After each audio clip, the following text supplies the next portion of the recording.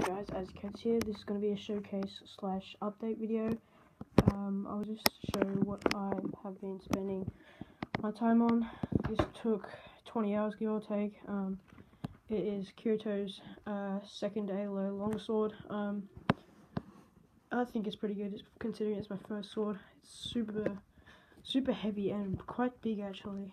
Because I'm a small person. Just put this here. I have my Balisong. This took about, sorry about that. This took about 5 or 6 hours, maybe 6 hours.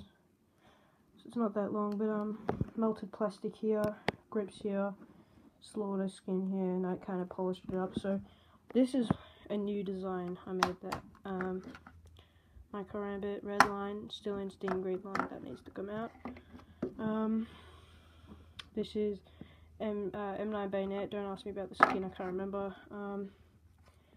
These are my two printer paper ones, just normal paper. These are my cardstock ones, and this one is my Slaughter Huntsman knife. But these ones are just my normal paper ones, so they're quite flimsy actually. But let's move on to what I'm working on now. This is my elucidated kind of template thing. I'm probably going to cut it out around about an hour or so. Try and focus on this. So I'm gonna use my new knife to cut this out, because my old one, it just like it was really hard to see how it's got grip here. That's great because now I can use it for long periods of time without straining my hand, because the other one really started to hurt my hand because it's just like a stick. Here's the handle, just panning up, cross guard. This is all going to be the blade.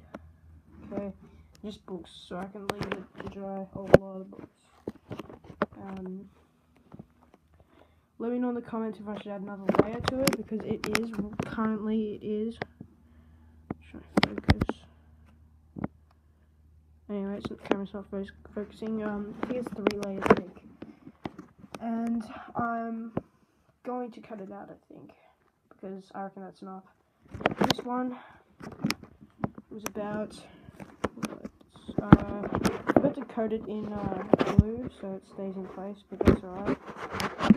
This one's probably about, I don't know, 3 layers thick as well, I think. But I think I should just keep making 3 layers thick ones. Alright, thanks for watching. I'll keep you guys posted on the process of this, and maybe even when it's done. Thanks guys, peace.